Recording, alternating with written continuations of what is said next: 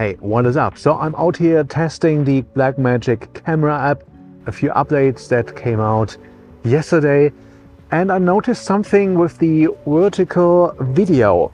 I mean, in this app there is a option, enable vertical video. So if you want to shoot vertical, you have to select this option. If you don't select that, if you have it off, you actually can shoot vertical but have a horizontal video, but it crops into the image, and I don't think that most people are aware of that. You can shoot vertical and look like any other tourist shooting that way, but you don't get the full width of the video, the full sensor.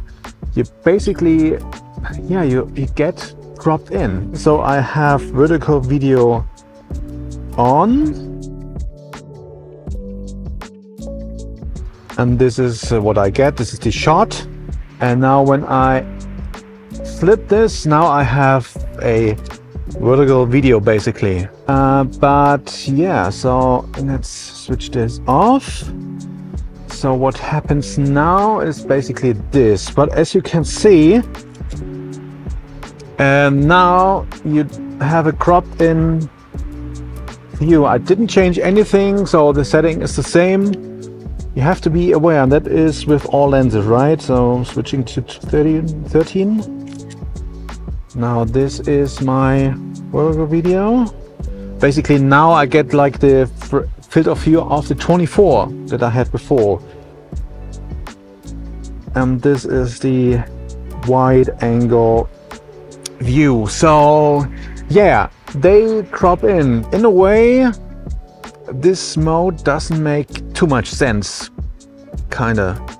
So keep that in mind if you shoot horizontal content in vertical mode.